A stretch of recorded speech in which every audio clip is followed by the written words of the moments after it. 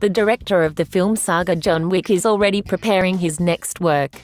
New Line Cinema is going to give classified Chad Stahelski's thriller, according to Deadline.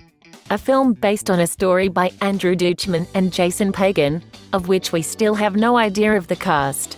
The project has been prepared as a crossover between The Crystal Jungle and Indiana Jones. It is set in a secret government bunker like the one we saw at the end of In Search of the Lost Ark and the beginning of Indiana Jones and the Kingdom of the Crystal Skull. A place where there are artifacts rescued during World War II that have proven to be dangerous. And that's where the Crystal Jungle style comes in, we suppose.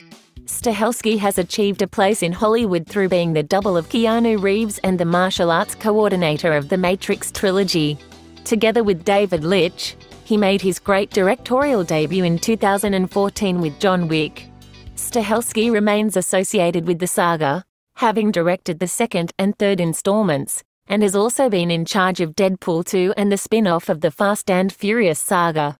In addition, Stahelski is going to direct the reboot of the fantasy, cult, movie The Immortals, apart from John Wick's fourth and fifth films, which are in pre-production and will be shot at the same time. The fourth will be released in 2022, on May 27th to be exact.